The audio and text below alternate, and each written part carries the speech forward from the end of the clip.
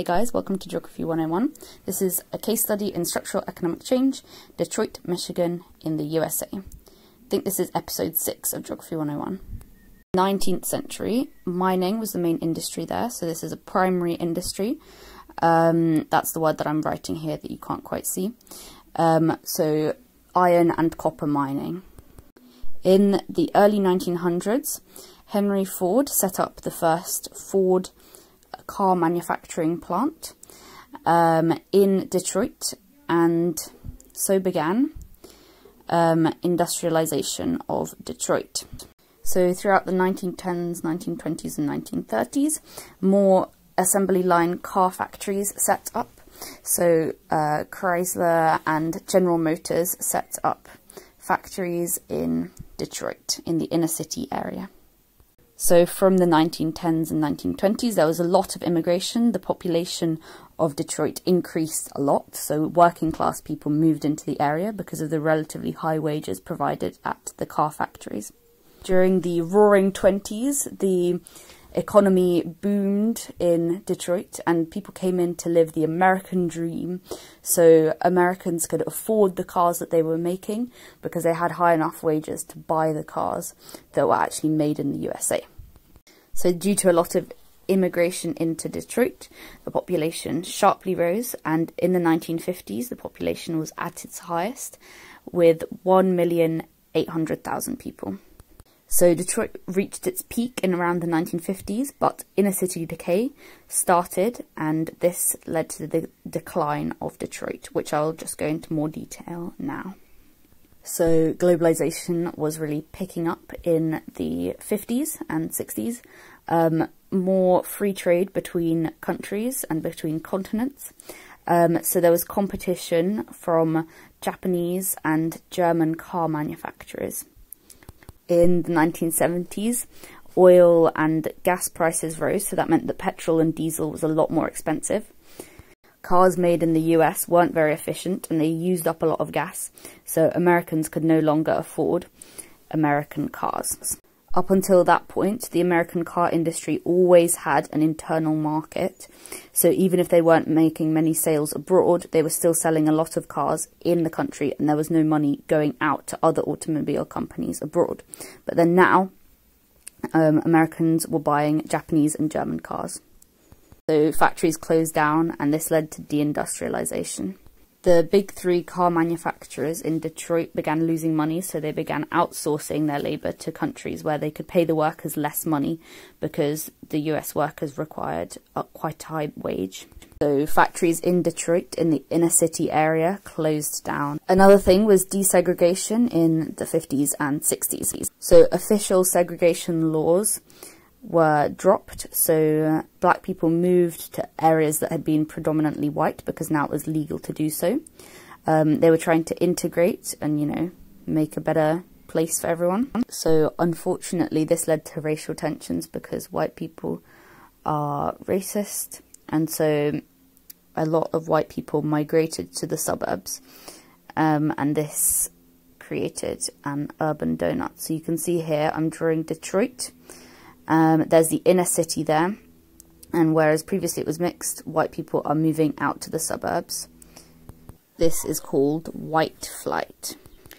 Redlining made the situation even worse, so maps were made of areas based on demographics, which meant that people from inner city areas, which were majority black people or non-white people, were denied services such as taking out loans to get houses and starting up businesses and even things like supermarkets. Yeah, so a really useful piece of vocab here is white flight. Just remember that.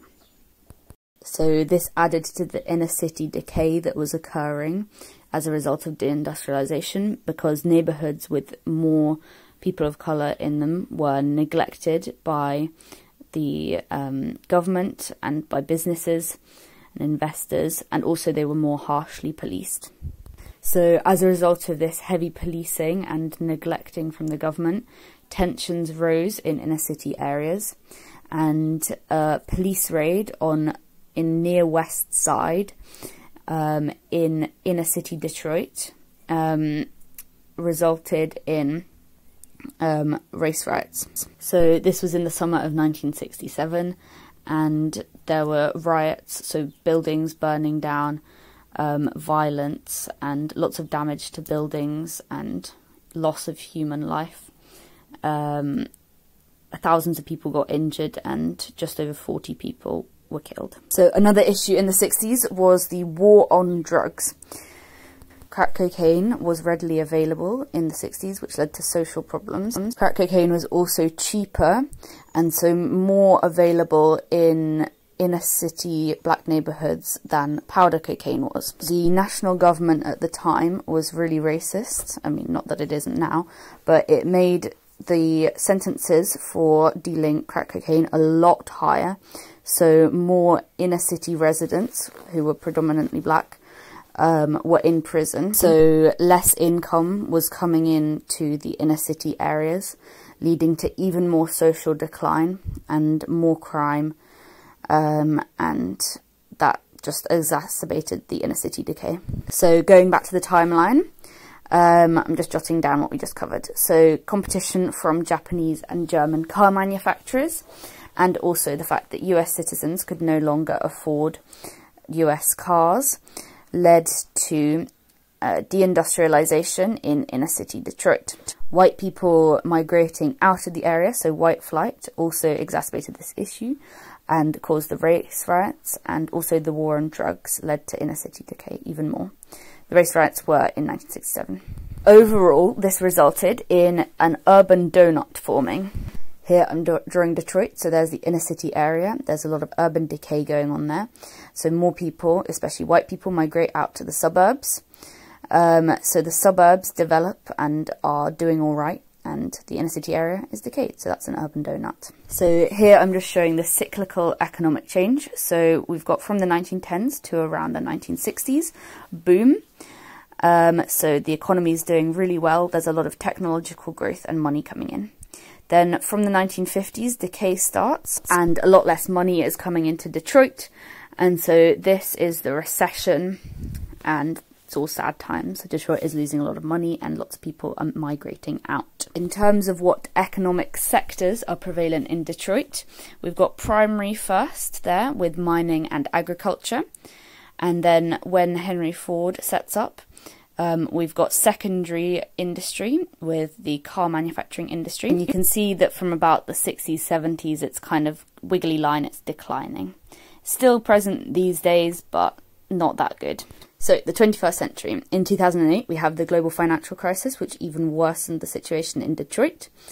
In 2009, more than 80 Detroit schools, especially in the inner city area, closed. And this resulted in the cycle of poverty continuing as people couldn't get better qualifications in order to get jobs as deindustrialization was happening. And so people stayed poor. In 2013, Michigan State filed for bankruptcy with debts of $20 billion US. Let's have a look at the future of Detroit. So Pure Michigan is a tourism scheme that aims to advertise and attract tourists to Michigan, and Detroit is in Michigan, so that should help Detroit. And this is an increase in the tertiary sector of Detroit. So we've also got people coming in to do urban farming and set up gardens and places to grow vegetables. So this is an increase in the primary sector of Detroit. Got some quaternary industry coming in with freshwater technology. So maybe the future of Detroit is looking a little bit brighter. So another thing is a possible regeneration of parts of Detroit. So a volunteer organisation called Motor City Blightbusters demolishes abandoned derelict houses in Detroit, which cleans up the area and makes it more attractive for new investment. So yeah, that's it from Geography 101 today. Thanks for watching. Hope you do well in your exams, and please subscribe.